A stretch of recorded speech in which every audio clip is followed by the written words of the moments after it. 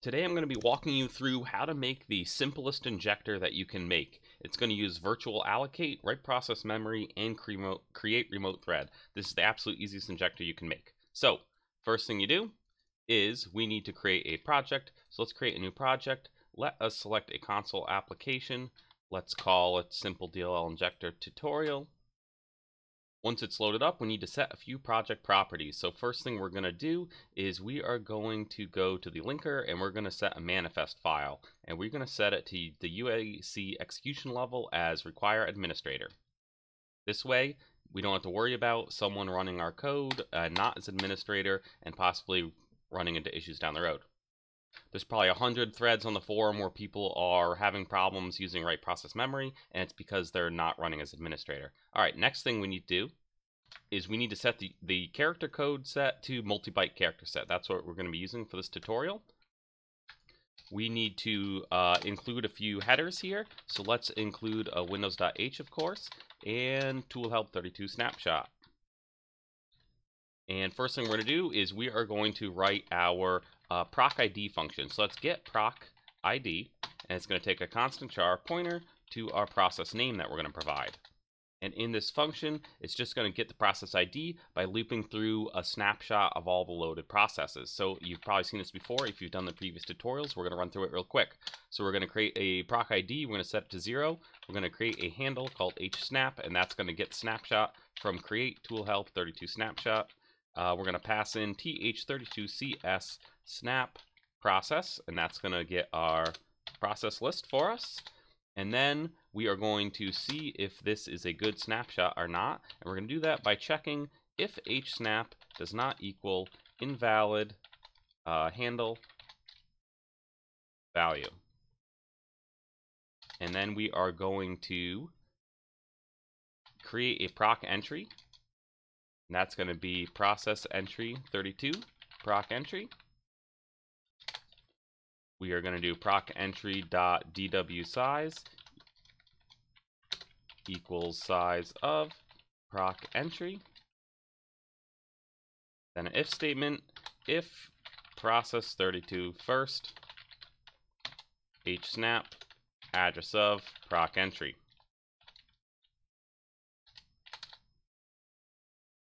That is an address of, thank you. I have a new keyboard, I'm still getting used to it.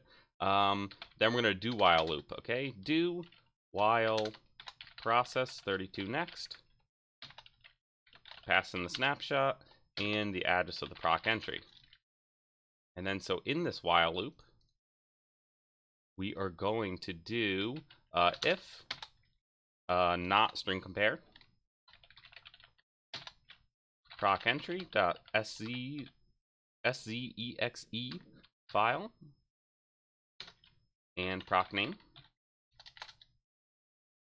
Then we shall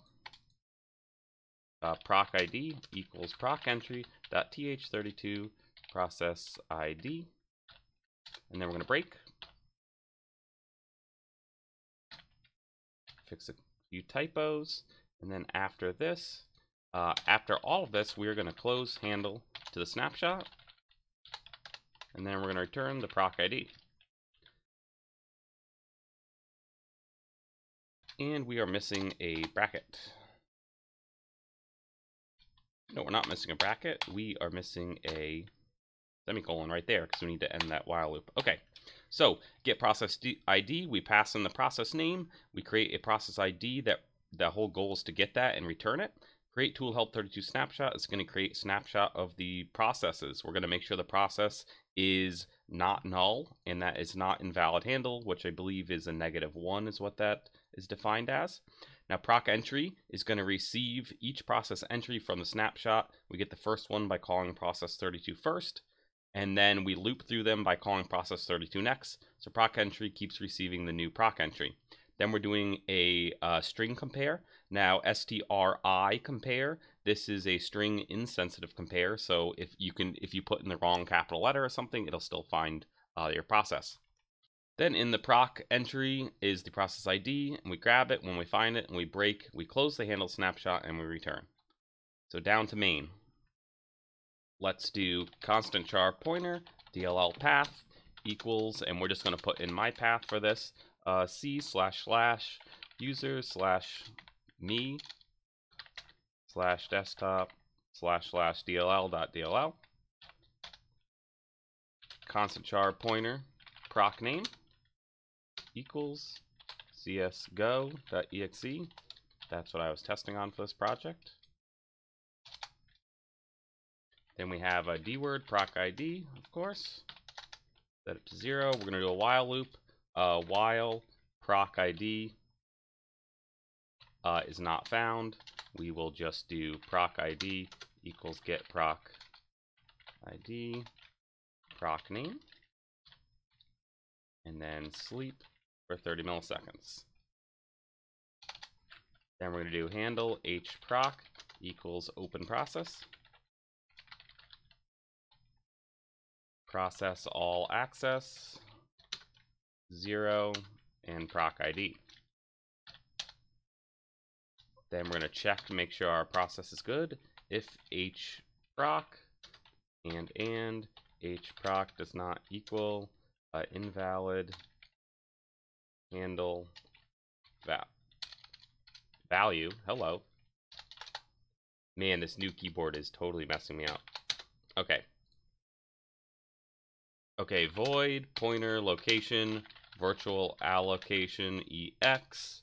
We're going to pass in hproc, a 0, a max path, mem, comment. We're going to OR it with mem reserve, and we're going to give it a page read write permissions. And why isn't this letting us do this? We need equal sign. Hello. Okay. Write process memory. hproc location DLL path string length DLL path +1 0. Then we got handle hthread equals CreateRemoteThread. Pass in hproc again 0 0. Then we're going to cast to a LP thread start routine, and we're going to load in LoadLibrary A location 0 0.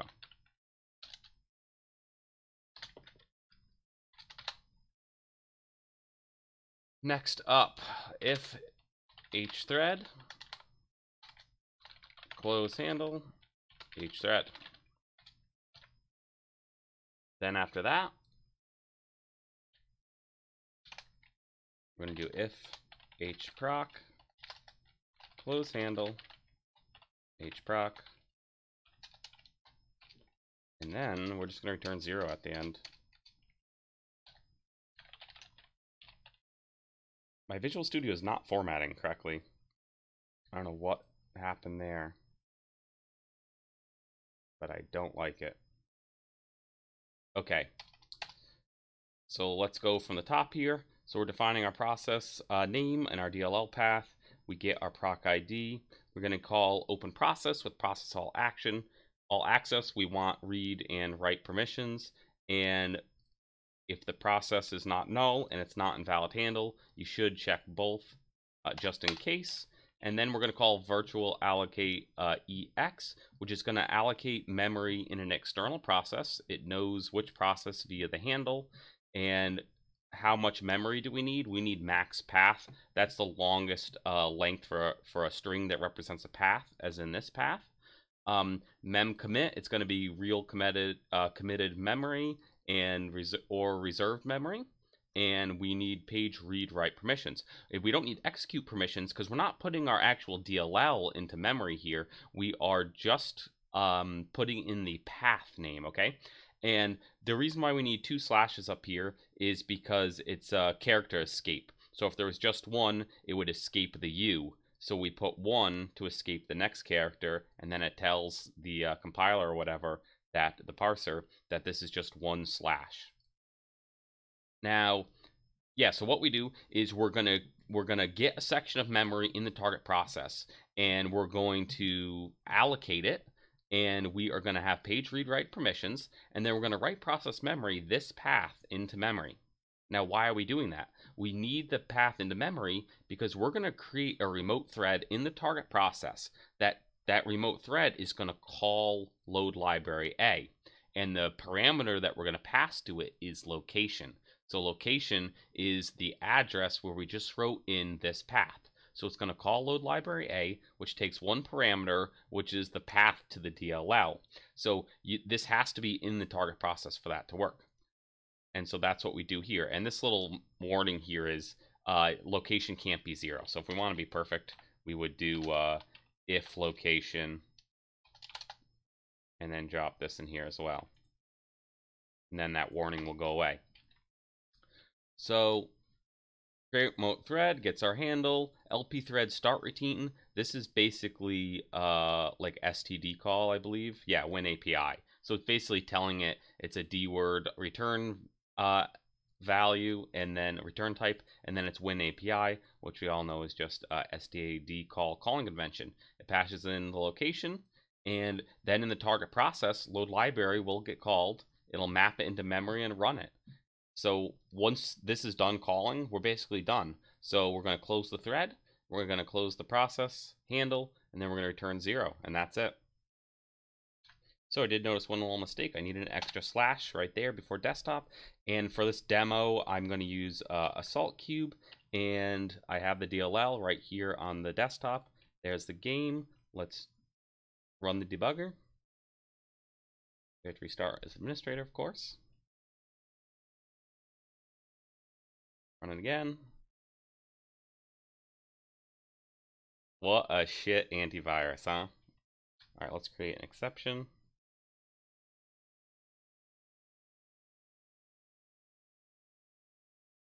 Well, anyways, it did inject. So there it is. We know it works. So that's the simplest injector you can do. If you're looking to learn a bit more about different injection techniques, check out the Guided Hacking Injector. It is open source. You can look at all the different methods that we use. And we also have the shellcode injection tutorial series on YouTube. So I think there's 4 or 5 videos on different types of shellcode injection techniques. So check those out too. Anyways, hope you enjoyed. Peace.